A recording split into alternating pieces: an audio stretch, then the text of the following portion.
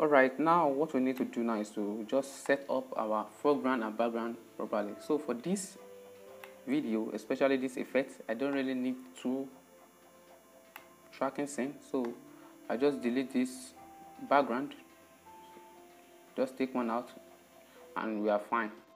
Okay, so the next thing is to this ground, I don't need it also. I will set this up for you so you can understand it better, so you don't need to follow along with the default one that Blender provides for us. So I'll just delete this also and let's do this the way we want it to be. Okay, so the first thing we need is to just take this camera. Now first of all, let's check our motion tracking to see all our tracking. So to orient this properly, the way we oriented it before is not quite nice, so we can do this in the view box ourselves.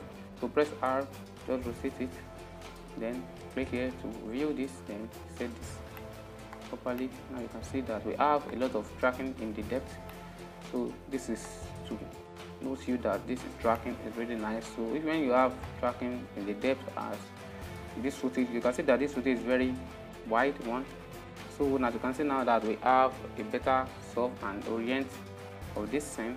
So the next thing to do is now to arrange and animate our aircraft.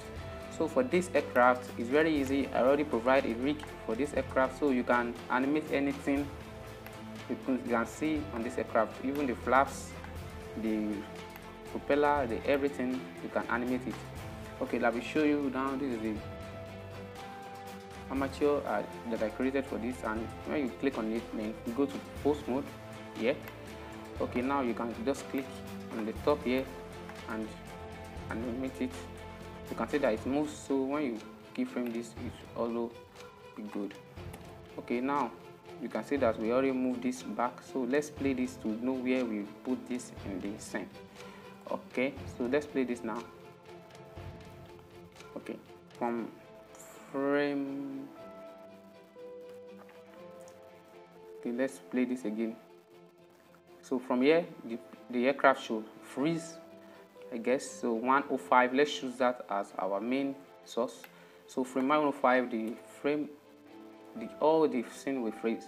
Okay, now just click on this, click here. So anything you do in this animation, it will save and add a keyframe to this. So you can change it later, and when you don't turn on this and you do all animation, it won't save this as a keyframe. Okay, just note that. Just click on this and let's bring this forward to the scene like so. So for us to know where this aircraft should be in depth, so first of all, to go back to object, then click on this right here. So I can see that the character is more near to the camera than this, so we don't choose this, but we can use this as the parallels. So we can choose something like this and we drag the aircraft more forward. So that's this. You can see here, so you just click on the aircraft, then drag it more forward, so we can have a better view of where the aircraft should be. Okay, so I think here is better. Just drag it back a little. Okay, now just S to resize it a little, then rotate it. Now R, then Z to rotate it on the Z axis like so. Okay, so drag it down. So don't, make sure you watch it, don't make it to come down too much. Alright, so you do this properly. R, then X to move it up like so. Okay, so as you can see that this aircraft has the tires, the wheel, so you can rig this and hide them. So I'll just leave this for the sake of the tutorial, so I don't want to take so much of your time. So this is very handy, so you can use this. This is a nice building aircraft and you can use this for your project. So I will just orient this the way I want. So as you can see that this is animating, so we don't need to delete one keyframe here. Just press Alt I, then delete this. Alright, just go to the second keyframe, let's delete this also. Alt I, then delete it. So we say that our own keyframe we are using is 105. So that's our target frame. So let's go back to the 105 and turn off this first, then let's orient it to the other one. Okay, I think this is really cool. Okay, let's go back to the 105. Okay, then turn on the key back. Now let's add some key here. Just click on some arrows here, then we have the key here. So go back to something like 70.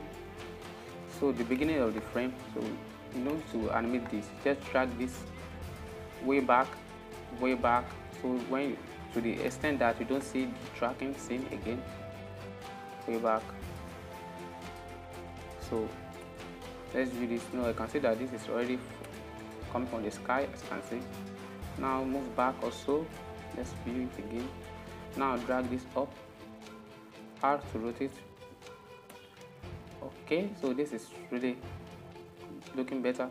So now when you come to something like frame 80 here, you can see that it's coming, but it's not as quick as we want. Now let's drag this forward a little, then rotate the flaps like R, then Y, then rotate it like so. So we have some nice aircraft pilots there.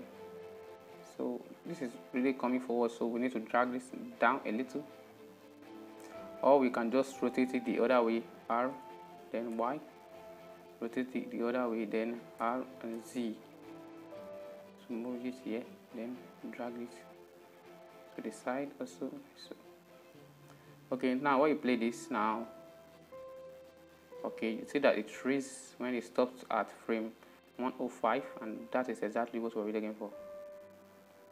Okay, so I also to rotate it back, R, then Y, then make it straight, R, X, make it look down, then R, Z, rotate it to the left. Okay, now this is better, and for this it really moves back. Okay, and let's check this. So back to this frame, let's move this back a little, so it will be more faster coming back. No, it's not exactly on this frame, so just undo that, then back to the frame. So if you want to snap anything back to the keyframe you had, just click here, then it will snap to the keyframe. So I'll just snap to the keyframe like so, just back a little. Okay, so when you play this now, okay, it's very fast. All right, and this is better, as you can see. Okay, now that is done.